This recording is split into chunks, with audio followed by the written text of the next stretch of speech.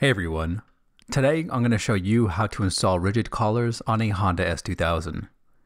There are a lot of great videos that discuss the purpose of rigid collars, but none that cover the installation in great detail, so I hope you'll find this helpful. I'm installing the Manzo rigid collars, but the process should be the same for Spoon and other brands. Let's get to it. The first thing you want to do is get the car on jack stands and remove the wheels. Before lowering the front subframe, you will need to loosen the steering rack couplers. Use a Sharpie and make a reference mark along the lower steering joint onto the steering rack shaft. This will be used to ensure that the steering rack is aligned to the steering wheel later. After making the reference mark, use a 10mm socket and an extension to loosen the upper steering joint bolt and remove the lower steering joint bolt. These bolts are located at different angles, so you may need to turn the wheel in order to rotate the shaft. Once the upper bolt is loosened and the lower bolt is removed, slide the steering rack coupler completely off and away from the steering rack shaft. Now you need to lower the front subframe. The front subframe has 6 bolts that secure it to the frame, 3 on each side. If your car is an AP2, all 6 of these bolts will require a 19mm socket. If your car is an AP1, the rearmost bolts will require a 17mm socket, while the other 4 bolts will require a 19mm socket. Place a floor jack underneath the subframe and support the subframe with a piece of wood. I personally used a 2x6 that was 22 inches long. Once the subframe is supported, remove the middle bolts on each side of the subframe. Both of these bolts are simply too short to be used to lower the subframe. Next, back out the 4 remaining subframe bolts roughly 30mm.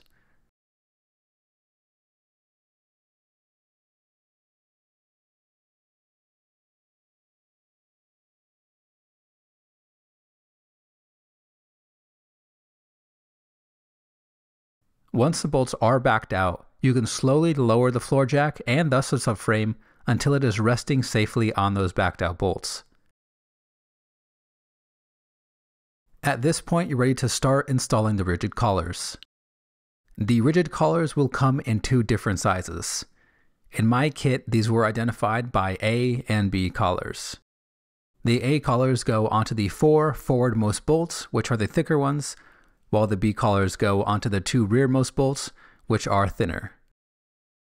Start with the middle collars as there is no bolt there. Lather the top side and bottom side of the collars with copper grease, and then slot the rigid collar into the subframe bolt holes. If you're ever confused about which side the rigid collar is up and which side is down, just know that the collars are wider on the bottom.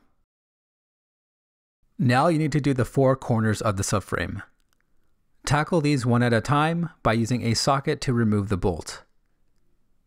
Install the greased rigid collar into place and then add some copper grease to the subframe bolt as well. If you do this job by the book, you'll technically need to replace every single subframe bolt, but this appears to be unnecessary in practice. Tighten the respective subframe bolt until it reaches the bottom of the subframe while ensuring that the rigid collar stays on the subframe. One thing to note here is that you should feel little to no resistance when reinstalling these bolts. If you do feel some resistance, you should remove the bolt, clean the threads, and then reinstall it.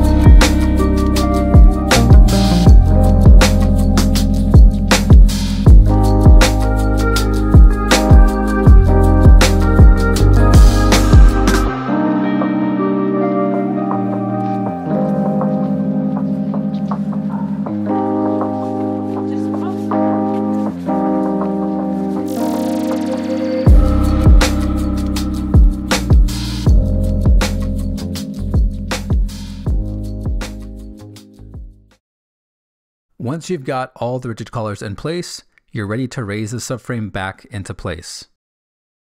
Carefully tighten the 4 subframe bolts a little bit at a time in an effort to evenly raise the subframe into place. As the top of the rigid collars meet the bottom of the frame, you're going to want to ensure that the rigid collars align into the frame cleanly. Use a 19mm socket to reinstall the 2 middle bolts into the frame of the car.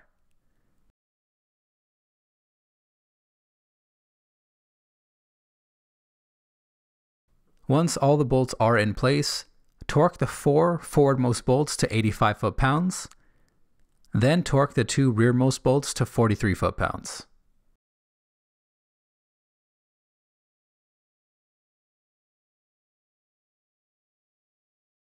Now that the subframe is back in place, you can reinstall the steering rack couplers.